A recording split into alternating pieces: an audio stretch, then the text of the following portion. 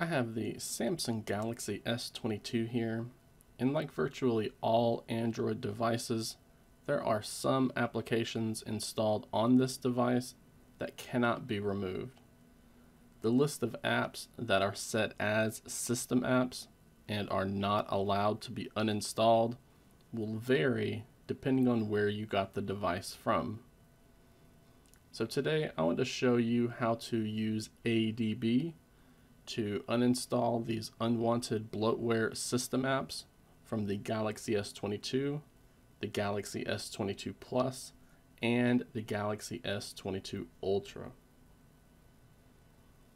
So many wireless carriers end up installing a variety of bloatware applications, and they set the smartphone up so the apps cannot be uninstalled.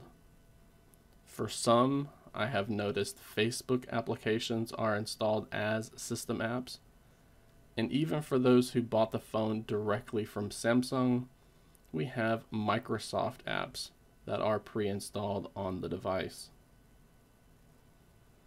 So thankfully, many of these apps can be uninstalled by simply long pressing on the app icon, tapping the little I to take us to the app info page, and then tapping the uninstall button down there at the bottom.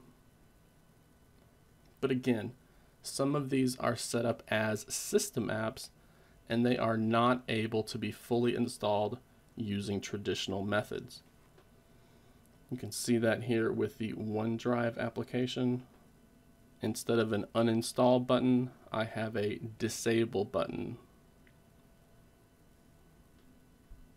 If you were to have root access, then you can use a special application to delete them from your device. But for everyone else, we can use a single ADB command to uninstall these apps from the default user profile. This prevents the application from being used and will not allow the service to run in the background either. So if you have root access, check the video description below, as I have already done a tutorial for those who want to go down that route.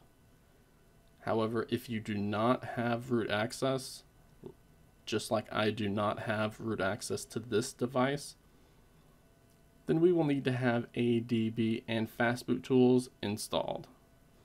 And I have created a specific tutorial for that as well, and you can find that link in the video description too.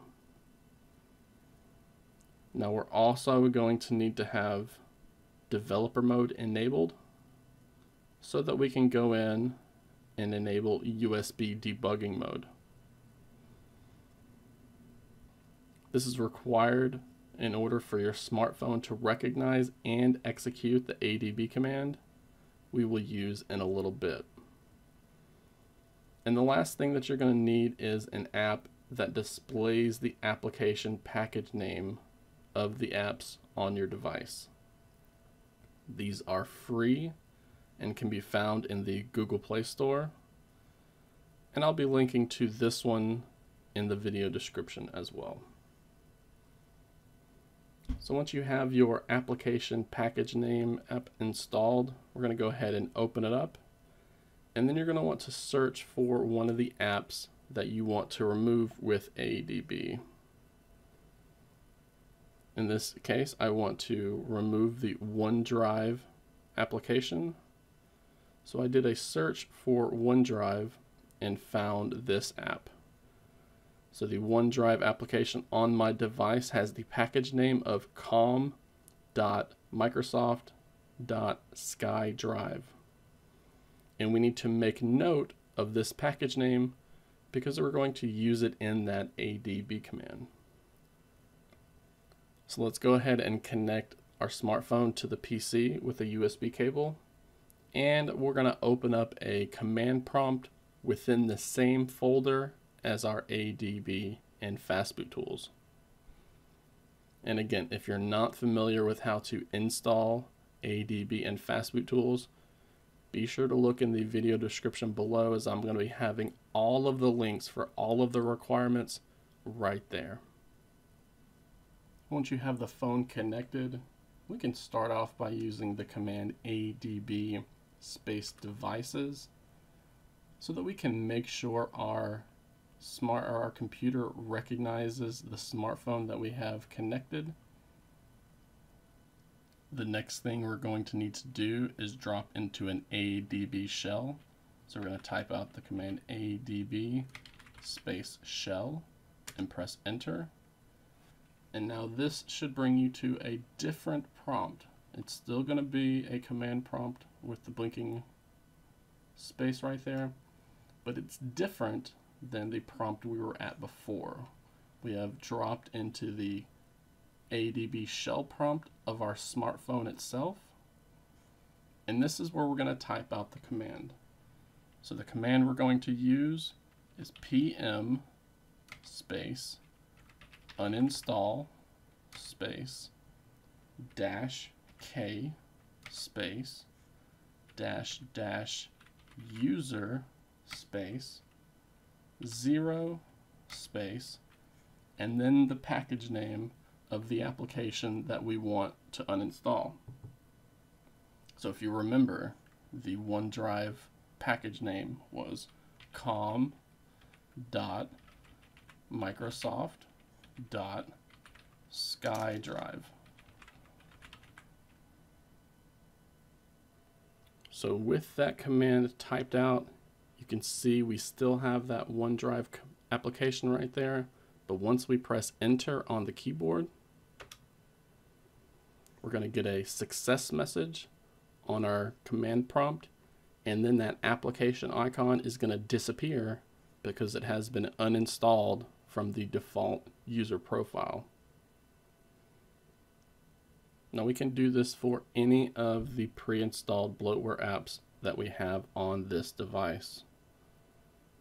For example, even though we do not have the actual Facebook application, 3 Facebook bloatware system apps have been installed on this device and will sit in the background. But thankfully we can remove them and uninstall them using the same methods that we just did. So to remove the Facebook app installer, we're going to take this package name and we're going to plug it into that same command. This time it's going to be pm space uninstall space -k space -user space 0, and then a space before we type out the application package name, which for this one is com.facebook.system.